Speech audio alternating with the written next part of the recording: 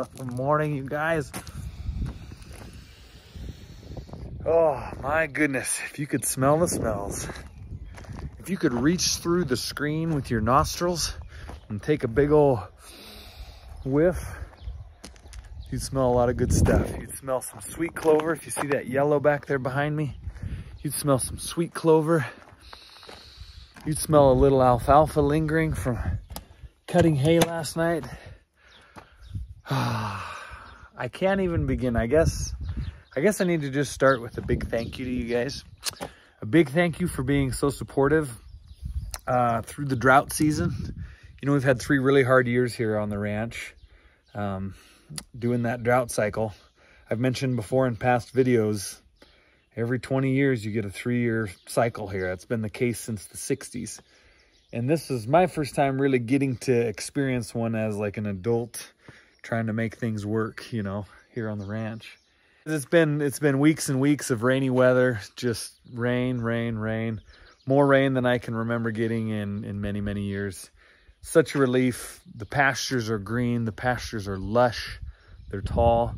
The cattle are fat after 2 winters of just scraping by and scripping through. But I think we've cut more hay in the last day and a half than we cut the entire last year. You've been really supportive in your kind comments of encouragement, of pressing on, persevering.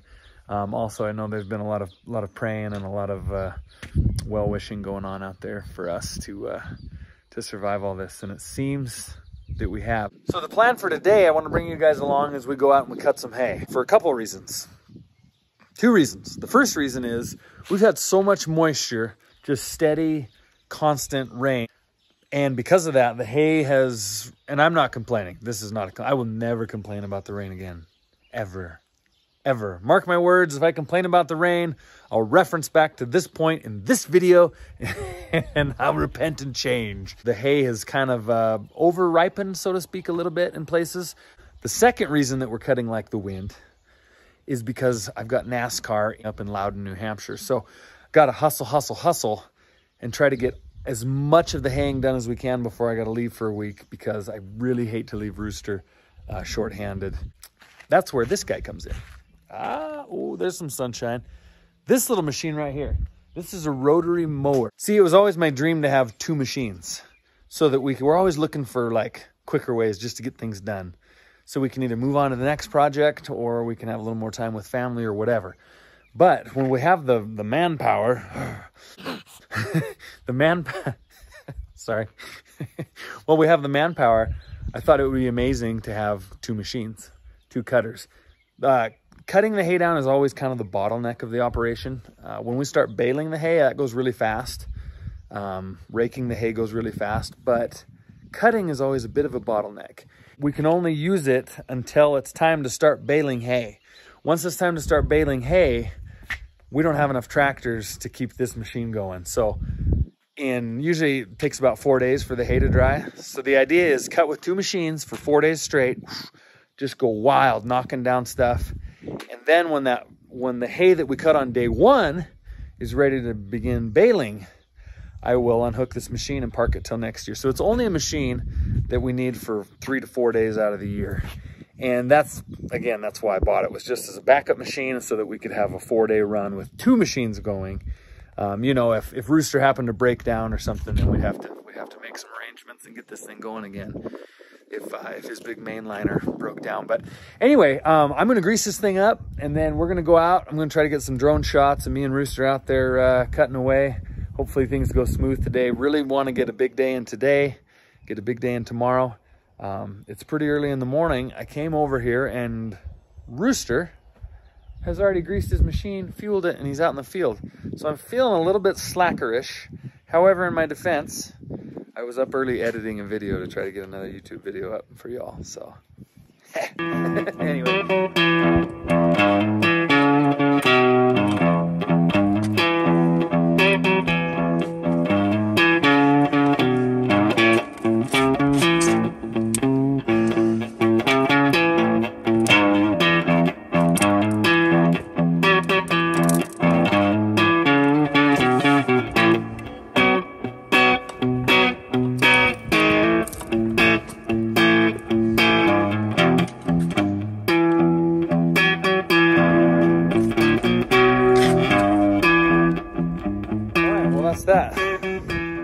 Nice and easy.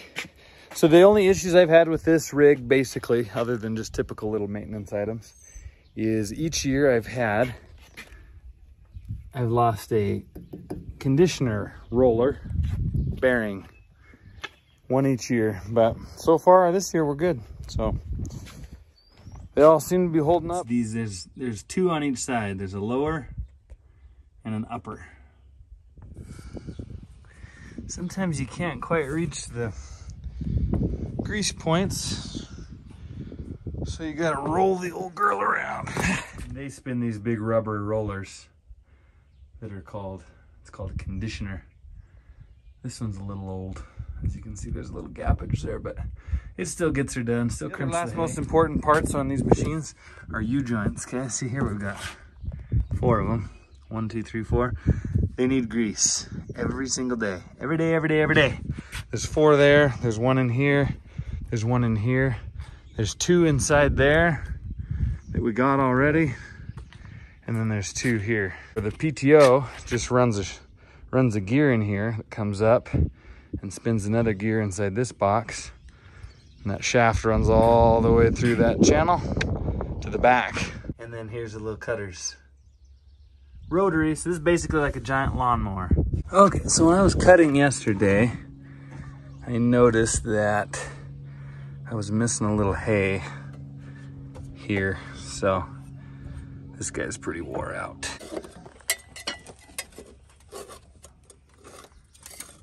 They call these a turtle. These are the blades that go on the turtles. Here's an old blade as well. I've replaced a couple already. This is a new blade, so let me show you a new blade versus an old blade. That's the kind of wear you're looking at out there. Isn't that wild? This is what happens when you got crazy friends and neighbors.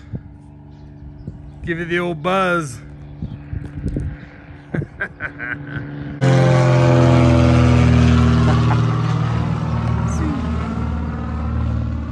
Oh boy, look at that one. Another cool thing about these blades, I'm not sure, this toolbox came with the swather, but they've got some used blades that have had very little use on them. When this edge wears off, you can flip them over, and they're made to use this edge. So they're made to be flipped. Pretty smart thinking, John Deere. Look at all that mud, you guys. Man, the gophers out here are wild. Had the little nieces come out, and my sister was here and helped dig some mud out. Look at all that. Yeah. All right. Them are out. Got a bunch of freshies in there. I think that'll take care of our business. One of my increasingly least favorite comments is people are like, I'm done with this guy. Look at his man bun. What an idiot. Why you look so dumb? What a man bun. I'm like, hey, ding dongs. I got something for you. What am I supposed to do with my hair when I'm trying to do things like this? I'm all in here digging around and I can't see anything. So I'm like, okay, hair out of my eye. Then I turn my head this way and then I turn it back, and that's all it takes. And now I can't see anything. So the easy solution is you put your hair back, you pull it back, okay? Everyone's all freaky about man buns because all the hipsters were wearing them back in the time. I'm like, they're very functional. They serve a very good purpose. So, no more man bun comments. Unless you have a good solution, other than cut your hair, if you got a good solution of something else I can try, I'm happy to try. I always comment back. I say, well, give me another option. No one ever responds. Rushel. Hey, buddy. Found you. Another YouTube going on. Ooh. What's the plan? Well, I've been out swapping for a few hours out there. I'm just... Yeah, I came over. I mean, it wasn't early, but you already gone fueled up? Fueled up? Or you got to fuel? I didn't fuel because you want me to suck that down dry before you do it. I'm just doing some real heavy sodded stuff so I don't have to worry about sinking in, hoping that other field will dry up when you get into it. Okay. But it's unbelievably heavy.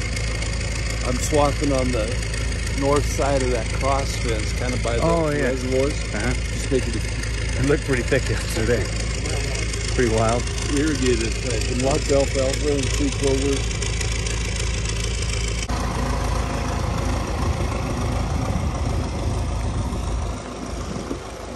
Darn headlights on up there. Probably means he's been out since before daylight. Can't keep a good man down, can you? Good old rooster. Old rooster, come on. I better hustle and get out ahead of him. Back to the hair situation. Here's another one. You sit inside this cab. I should get these windows tinted. I haven't, but it kind of becomes like a greenhouse in here, even with the AC on. I mean, the AC blows cold, but you get a lot of sun coming through here. It gets hot, and all that hair on your neck also gets hot. So naturally, to get the hair off of your neck, you would lift it up, put your hair up. It's called putting your hair up. So this stuff you see here as we're heading out to the field, these are our pastures. Just to give you an idea, our pastures this year, and this is a pasture that was grazed on actually. We had cows on this pasture, you know, well into the springtime, and then we pulled them off just to rotate it and let it start growing up again. But to illustrate this point, if you've been on this journey for the last 3 years, this windrow right here that Dad cut out of our pasture is way thicker and heavier than any hay we've cut on the ranch in the last 2 years. That's another designated pasture across the fence, on the far side of the fence there. That's probably the heaviest hay we have on the ranch right now, and that's a pasture. Let me just walk you through here a little bit to show you out here. Of course, it's hard to tell the height and stuff, but you remember in some years past, I think it was actually 2 years ago, for anybody that was around way back then, I came out when it was near what would typically be haying season, and the hay was up to my, just up over my boot. Check this out now. There's my boot. A lot of the hay's coming in. Oh, thigh-ish. This is magical grass that I don't know the name of. It comes up to my sternum. Looking good, y'all. Looking real good out there. Here's a little pristine water tank for you. Oh yeah. The waters. Okay, we're rolling. You'll see a little spot up here. A rooster made the outside rounds yesterday. And he goes, man, I got a little wet, almost got stuck. You can see where he kind of almost got into the fence there, just started sliding sideways on him. One good thing about this tractor and cutting with this machine is that I got a lot more grip, of course, with these tractor tires, and I can get in and out of wetness a lot easier than he can. It's probably 90% alfalfa, 10% grass. So we're just going right along, no issues, no problems so far. Those new knives that I put on are really making a difference so far. I can tell already from what we were cutting last night. So I'm gonna keep making rounds here, and it won't be too long. I bet Rooster will come over and carve in with me here a little bit, and we'll knock some hay down today, boys and girls. Hey, it's me again. Cool little tidbit I forgot to say about these style of mowers, these rotaries. They are made to knock hay down much faster than a sickle type that has the cutters that go back and forth. Now, I'm not going as fast as this machine could go because I don't want to torture my machine and push it to its max limits. Just like I don't do that with my trucks. I don't do it with my swather, my cutter. But the downside of these things and their speed is that they don't cut grass nearly as well. They cut, let me clarify that. They cut any plant that has a stem, a hollow stem, that cuts really well. And that allows it to go really fast. Anything you cut that doesn't have a stem, like for example, crested wheatgrass is such a fine stem that it's not actually really hollow. I mean, under a microscope it's hollow, but out here. So here, sorry, I'd open the window, but it'd be so loud you wouldn't be able to hear anything. So here we're cutting. It's just, you can see behind me, it's a nice clean cut. Very little grass in this crop, mostly alfalfa. See that bright streak behind me back there? That's crested wheat. It didn't quite cut it all the way to the ground. Where it got in this pure straight, I'm gonna leave a little snip. Sorry, Rooster. That's what I get for filming and cutting. Anyway, this is good, you guys. This is one of our smoother fields, so once I get kind of get the hang of things again for today, we'll really get after it. Here's one of the downsides of a pull type. See how to drive on the hay there. When you're making these first outside rounds, you're dealing with very limited space. and you end up driving over your crop a little bit here and there. A lot of operating machinery has to do with listening. You just really got to become a good listener. As much as you want to just put the headphones on or put the earbuds in, crank the tunes, you've got to get so used to what a proper sounding machine runs like. What's the typical hum, the thrum of the engine? What's the normal vibrations under your feet from the PTO shaft running out the back of the tractor? What are the blades supposed to sound like when they're just cutting nice and clean through alfalfa? You've got to really get that baseline established in your mind through your ear. And then that's when, if something goes awry, you'll know immediately because you go, something sounds different. All right, so this east end is a little muddy. You can see some tracks. I don't know if the video's picking that up, but it is a little wet. Oh, I don't know. The deal on wetness, you can kind of see my tracks there a little bit. It's just leaving tracks. It's not leaving ruts by any means at all. The alfalfa is completely dry. You know, the crop itself, the ground is wet. One other reason I want to, and this might answer some of you guys' questions out there too, but one other reason I want to cut this, even though it's a little borderline wet on the ground, is that this is straight alfalfa. If I cut it now, while the ground is extremely wet, there'll probably be enough moisture in the ground to help restart this alfalfa, to perhaps get a small second cutting off of it later. Yeah, there's something out here. What is it? I see it running through the brush. Oh! Stinking porcupines. Yeah! Hey, bub. Get out of here. Looky there, y'all. We can go for a little swim. Ooh.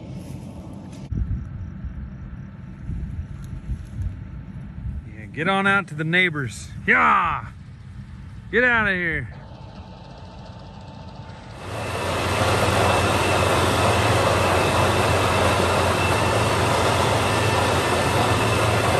Oh, rainy day, woman. Oh man, well, we'll see here. This hay is thick enough, it can take a pretty good shot of rain before the moisture actually gets down to the ground, you know? So I'm gonna keep cutting. Keep her moving. I mean, it's not like a settled in, it's just like a, you see the sky and big old Montana skies. We'll see. Rooster's, he's about a mile west of me cutting and he shut her down. But we're just getting kind of the edge of it here. The one good thing about a big old rainstorm is that the oats are gonna grow. This out here is a hayfield that we tore up this year. It was just completely shot from the drought. There's just nothing out there. So we tore it up early in the spring, planted some oats as a rotational crop. We'll cut those for hay probably the last very tail end of July. But back to the rain. Yes, I got rained out. I got rained out. The ground is so full of moisture. It just ain't taking much. This was some stuff we cut the other day. It might be ready to bale tomorrow afternoon, unless whatever that is comes and dumps another inch of rain. But like I said, y'all, never gonna complain about the rain again. So for now, I'm hoofing it back in. Actually, I've got a vehicle up here in a little bit, but I had to walk a ways to get to it. I'm just soaking in the smell. The sun's out. Probably, assuming that next one doesn't hit us, which I don't think it will. It's pretty rare, honestly. The rule of thumb here at the ranch, this is straight west, okay? And when you see something building in the west and you're like, oh man, hope that hits us, like in drought years, you know, in the past, you're like, oh yeah, there's a big one coming. They usually either go and cut the mountain and go south or skirt the mountain to the north. So the ones that get you are the ones where you're like, wait a minute, where'd that come from? Hey, how about this one? This was something cool Rooster just told me. He had a little breakdown with the swather that required a two-person fix. And I was way out on the east end. And he's like, I don't think I'm gonna be able to get this together by myself. I might need you to come in. And of course, I'm way out here. And I'm just getting my groove on cutting. I was like, you know, Freddie's around. Freddie's there. If you can grab Weed Man. He's like, oh, yeah. So he grabs Freddie. Anyway, they get the swather fixed back up. But it was one of the skid plates under the header that had come off. And needed to be kind of tweaked back into place. Anyway, Rooster tells me, man, Freddie's really good hand. And I've always felt this way about Freddie. But he's kind of more coming into it, I guess, as he's getting older and he's getting really big and strong. Like he's big, like his hands are as big as mine now. Rooster tells me, he goes, I told Freddie, you know, what good help he was. And Freddie responds, well, it's because my dad makes me do everything he does with him.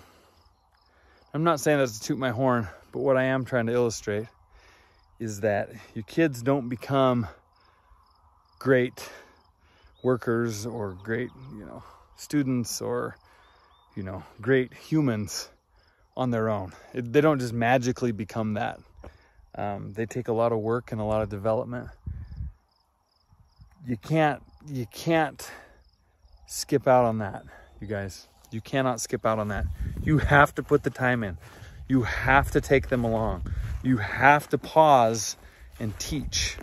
You have to pause and lead. Okay? You have to. It's not convenient. It's not easy all the time, but it's so worth it. And as these kids get older, you start to see, this is the first time where I'm like, hey, there's like a direct fruit of me taking time to show Freddie everything I do and, you know, shop stuff and things like that. And here now, you know, he's so helpful to Rooster. And Freddie recognized that and shared that. Hey, oh, it's from my dad making me do everything he does with him, you know. So let that just be a kind of a neat little note to you parents out there. Please raise your kids. Please raise them. Put in the work. Put in the work. Put your efforts into your kids. They'll pay great dividends. I've noticed that I've seen a few pictures before where I'm like, hey, that looks like a Montana sky. And then sure enough, it is. I don't know why. Why does Montana make skies look so big? Look at that. Look at that. It's just like, whoa. All right, just got off the phone with OMR. You guys know who OMR is? It's a person, not a place. OMR is Old Man Rooster. Anyway, he wants to wait an hour, so I concur with his hypothesis. No. Well, y'all remember what I was just saying about usually, you know, the storm, if you think it's coming, it's not going to come. Yeah, it definitely, it definitely came, for sure. But I'm not complaining. Like I told you, I'm never going to complain. Whatever. If the hay gets rained on a little bit, whatever. Whatever. What we got going on here? Oh, yeah.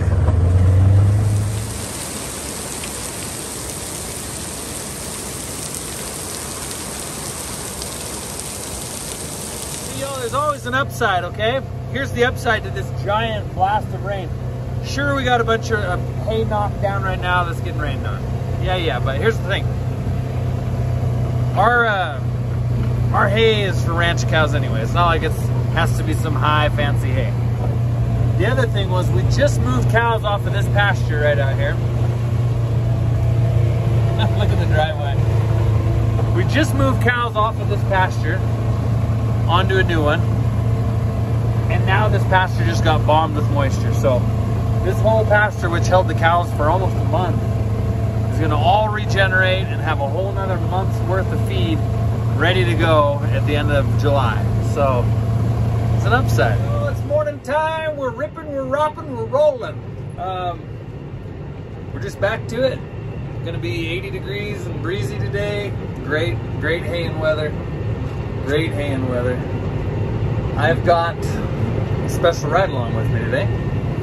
Ho, Lash came out for a little round or 2 or 10 or 12. The thing about when you end up coming out to ride and learn, you end up kind of out here for a while until somebody has the niceness to bring us some food or something to drink or something. But Lash comes up with this idea. What is it, Lashy? To make they can go faster, they should just get like, they should make one that's like a swath and put together, but behind it is this thing that goes super cold air that dries the hay. So then behind them is one that makes it, that's like connected with a baler, also blows cold air on it, so it'll make it like dry, so you're not just go faster. So you think they should make just one big machine that you can swath it, and then it super fast dries it, and then you bale it up all in the same pass? Yep. And then we just have to go over the field one single time? All right, you guys. The first model will be available in 2051.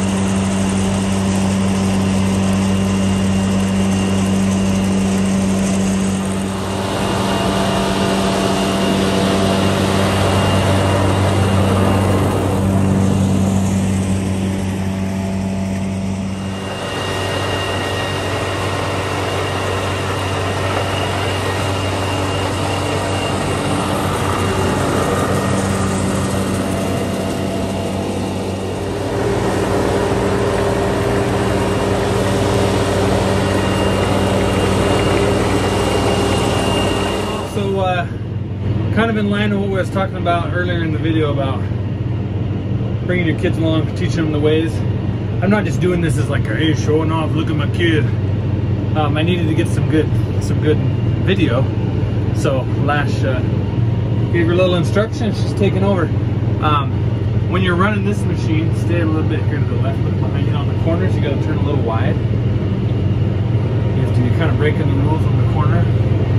You don't have to worry about the windrow. Just look back there at the swath. You turn it a little wide, then once you get around the corner, you get right back on the center again. See that? So this machine, there's a lot to run in this when you're turning around. When you get on the straights and you're just running back and forth, nice, quiet, simple, great opportunity for someone like Lash, who you just turned, how old? Oh, August, that's right. It was Bama that just had the birthday. She's gonna be 11 in August, so she's 10. But this is a great time. Start teaching this stuff. She came out, was nice enough to come right along, wanted to see how things were going, and get them used to it, get them comfortable with it. Of course, I got to take over at the bottom here and flip the machine around and everything, but this is where it starts, you guys.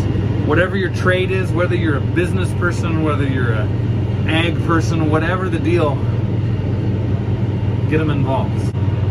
So are you on the center still? Behind you at the swap. See it's not cutting very much? So if it's getting off center, move a little to the right. There you go. And as you move to the right, you'll be able to look back and see, is it? Yep, so now you got a nice full swath again.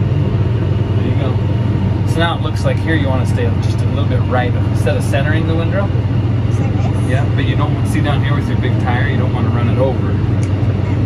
Just barely running it over, so move just a tiny bit to the left. There you go, perfect. When you're operating, Lash is on her third full pass, which these are almost, they're about 3/4 mile back and forth runs, so she's getting some good mileage. But when you're operating, your eyes need to always be moving. You don't ever want to be fixed on something for more than just a few seconds.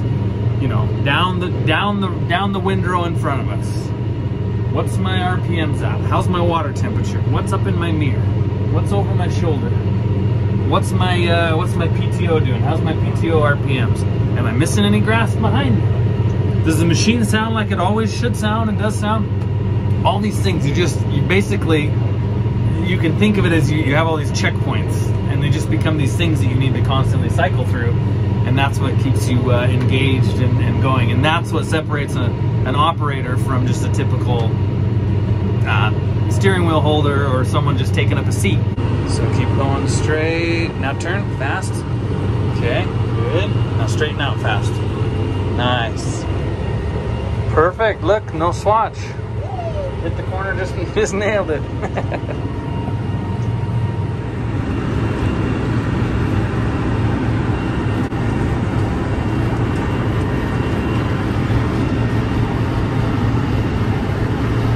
You guys, Lash just left the biggest swatch in history. Look, his was bigger.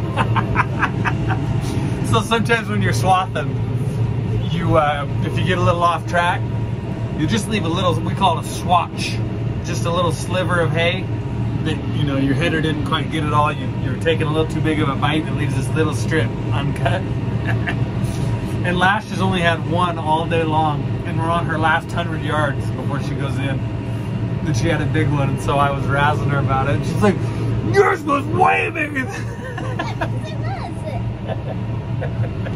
All right, so Lash did like 10 of these rows, which equates to roughly 30 bales. Sweet. Ooh, got a little pollen flying there. You see that haze? Just had a huge wind gust come storming through. Glad I'm in here and not out there eating that pollen up. That'll get your allergies pumping, huh? Oh man, look at that. Just got the phone call from old Roostus. Said he's stuck. What do we got going on, Roost? The hay is so deep, I can't see where I'm going, where I've been, or where I'm supposed to be going. There's a little drainage, right? See where it goes like that? That drainage comes around through here and right down here, and then it gets really deep right here. Clear down in, so we're just down in this little deal. So what we got to do, we'll just back up. I'll pull him backwards. His header's just stuck on the ground. So just pull him back, and he'll be able to just cut up. It's a little tricky. We got the A-team. They brought us a chain out.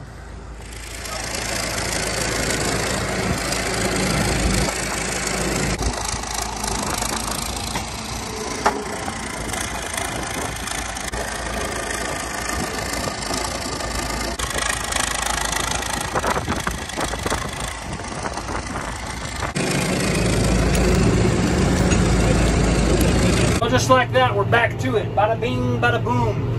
It's nice to have the boys around, of course, for stuff like that. Do a little chain run, have them bring out a chain. So I haven't had Freddie out running this machine. As you saw, we had Lash doing it today. She was excited. She did really good, and she hung with it. And after she'd been doing it for an hour and a half, I took back over because I had to make some new outside rounds to open up a new stretch. And after I got done with that, I said, all right, you want to go in or do you want to run it a little more? And she goes, I want to run some more. So she ran another, I don't know, 20, 30 minutes.